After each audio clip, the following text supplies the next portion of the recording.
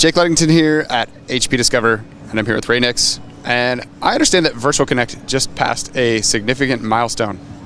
It did. We're really excited. In April, we passed 10 million ports shipped for Virtual Connect. So it was introduced in 2007 and has been well adopted by many customers on a global basis. So that's a significant achievement for us.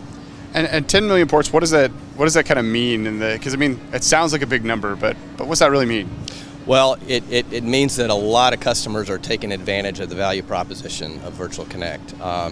A significant portion of the blade system enclosures that we ship today connect to networks using Virtual Connect, and so customers are able to take advantage of the automation, the wire once capability of Virtual Connect that really makes customers more agile.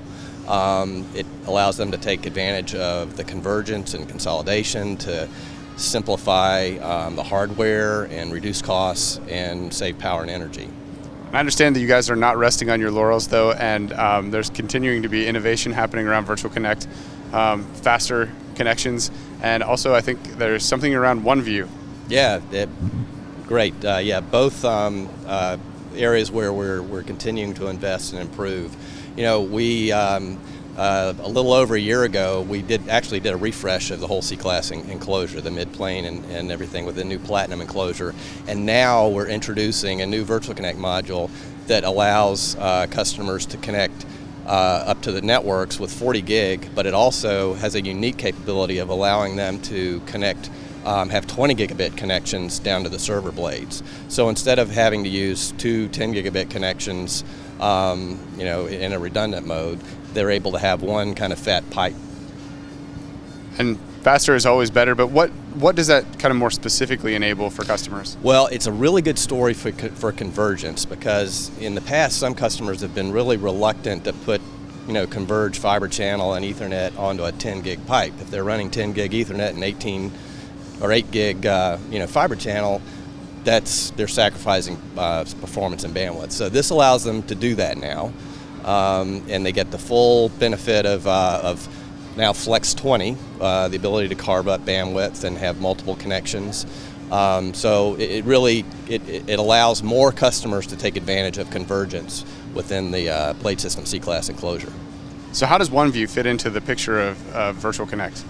Well, OneView it will be the going forward way that you manage Virtual Connect over time, and we're happy to say that the new 1.10 release of OneView embraces now all the shipping Virtual Connect modules, including the new one that I just mentioned, and it also brings in storage. And that's important because now customers that are using Virtual Connect and, for instance, 3-par storage can really see the benefit of converged infrastructure management. Whereas in the past, to provision storage, you would have had to use potentially 3 consoles: Virtual Connect Manager, particularly a Brocade Manager, and then a 3-par IMC management console. With the new 1.10 and Virtual Connect, you can now use one console to basically import a 3-par target, carve up the volumes. The zoning is done automatically with Virtual Connect Flex Fabric modules, and then you add a server profile and you're done. Wow, that sounds pretty easy. Yeah, a lot of steps saved and very simplified. All right, well, I look forward to see where Virtual Connect is going in the future. Thanks, Ray. All right, thanks, Jake.